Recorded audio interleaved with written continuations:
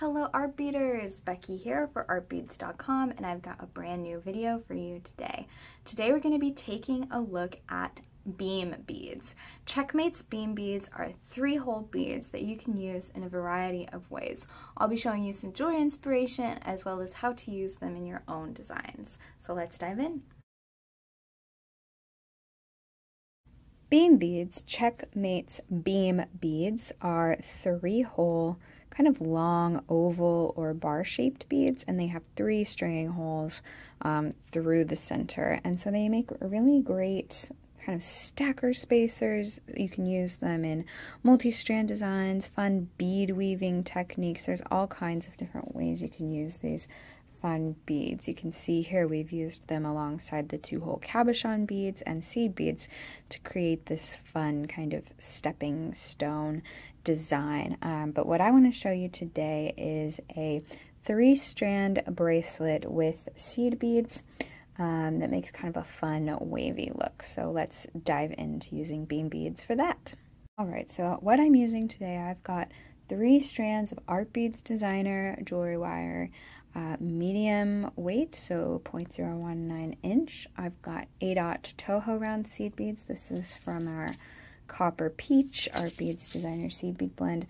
And then I've got some different color choices of beam beads, and we'll see which ones I want to use as we go. I've also got my 3 strands of jewelry wire on a bead stopper, so I can easily add my seed beads on my beam beads. You'll also need clasp and a jump ring to finish this project. My jewelry wire lengths, they're about 10 to 12 inches, depending on your bracelet size. So you want the bracelet size plus 3 to 4 inches extra, so you have room to crimp. Alright, so we've got our 3 strands. I'm going to start by adding 2 seed beads to the first strand.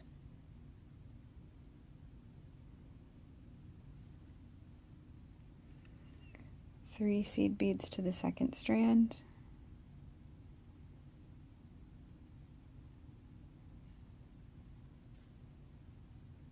And 4 seed beads to the third strand.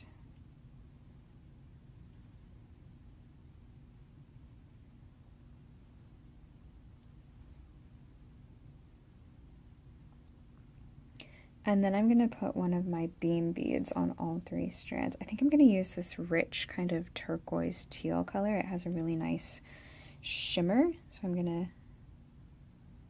hold my strands and make sure I've got them separated correctly. And then add my beam bead.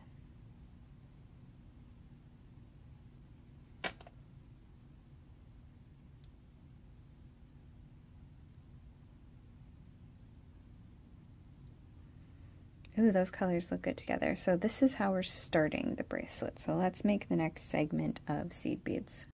For the next segment, our third and top strand will have 3 seed beads.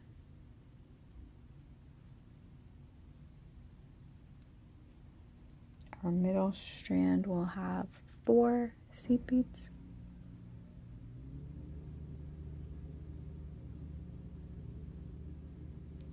And our bottom strand will have 5. 1, 2, 3, 4, 5. And then we're going to add a beam bead. Now that's beam with an M, not an N. It's not a bean bead.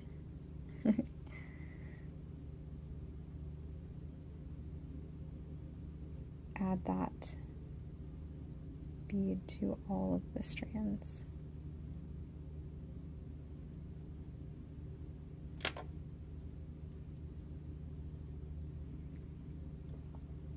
So we're going to make kind of a fun little wavy pattern here. Alright, now we're kind of going to alternate that order. So the top strand is going to have 5 seed beads. 1, 2, 3, 4, 5. The middle strand is going to have 4 again. 1, 2,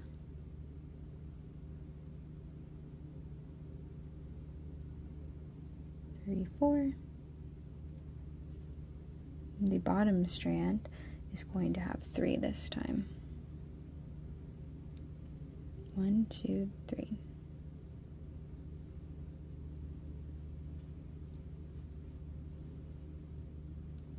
Then we add our beam bead.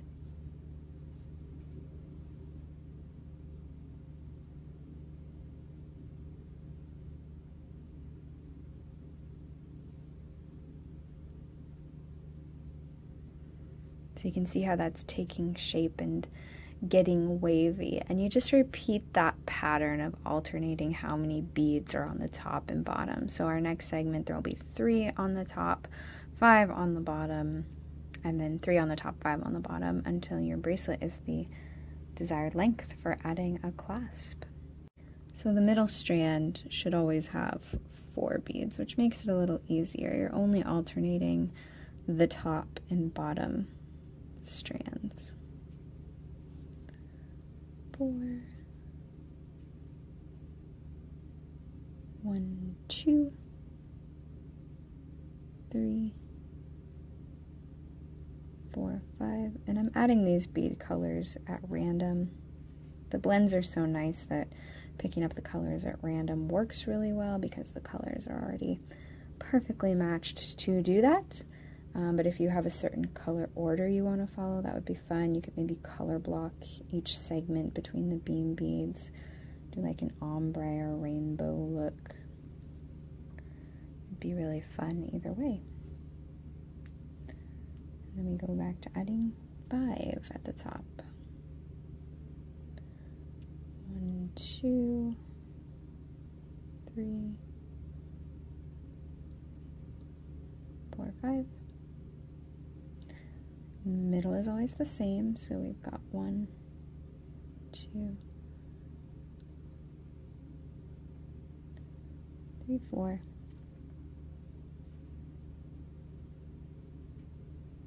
One, 2, 3.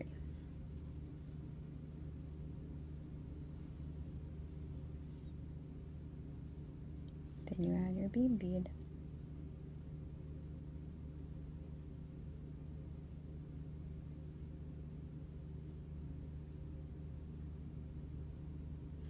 And on some of these, I'm running into the problem that the coating has kind of blocked the hole. I'm just going to take a pin, see if I can unblock it, but if not, we'll pick up another one. And I don't think we can, so we'll just pick up another one. So that's important. If you're weaving especially, you want to make sure that the beads you're using don't have blocked holes. But for a stringing project, it's pretty evident as you go. There we go. For this segment, I even played around with stacking the beam beads, which is kind of a fun look. I think this is going to be the center of my bracelet. So the sides of my bracelet will have the single beam bead. The center has some color blocked stacking happening. So it's another fun way to play with the color scheme of your project and have some more fun with those beam beads. And there we go, we've got all of our beads in place. It makes this really cute wavy look, and I've got those 3 beam beads stacked in the center. Super fun! Thank you guys so much for watching. I hope that this video was helpful. Let me know if you have any questions and what you'd like to see next. And as always, make sure to leave a like and a comment, and subscribe to our channel and hit that bell notification so you're the first to know when videos like this are out. Thank you so much, and I'll see you next time. Bye!